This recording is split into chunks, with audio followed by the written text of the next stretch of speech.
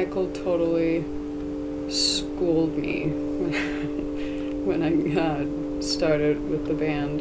The thing that he said that just kind of made sense was always like explaining the difference between rock music and rock and roll. And he's like, rock is for squares. You don't want to play that. You don't want to play one of that modern stuff. It's boring. It's square. Rock and roll is like a wild beast that can't be tamed. So, but he tried to tame you.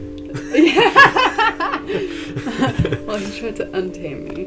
Oh, that's true. But like, because I'd been playing like so much music that was like really rigid and like relied heavily on everything being like super precise and on a click, which is great for developing discipline and all that stuff. But he really helped me get away from that and not be so uptight, I guess, about it, and being a little more free and letting mistakes happen, because like really great stuff happens during those moments when you're not using your brain.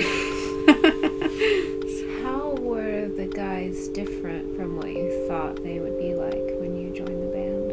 I didn't really know what to think about Pete.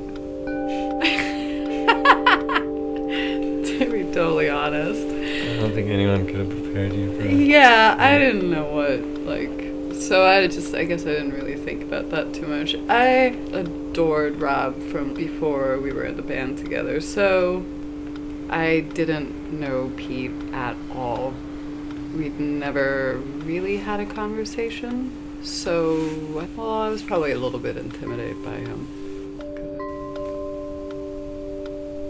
I've had a conversation with him now.